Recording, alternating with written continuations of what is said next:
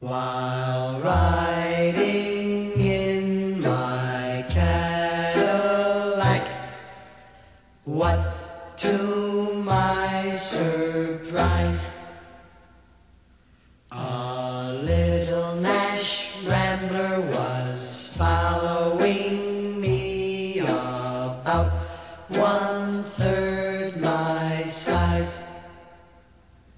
The guy must have wanted to pass me out as he kept on tooting his horn. I'll show him that a Cadillac is not a car to scorn. Beep, beep, beep, beep. His horn went beep, beep, beep.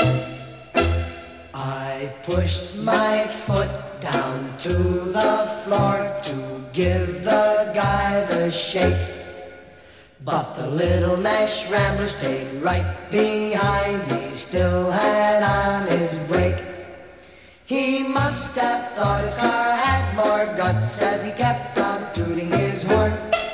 I'll show him that a Cadillac is not a car to scorn. Beep, beep, beep, beep. His horn went beep, beep, beep. My car went into passing gear and we took off with gust. Soon we were doing 90, must have left him in the dust. When I peeked in the mirror of my car, I couldn't believe my eyes.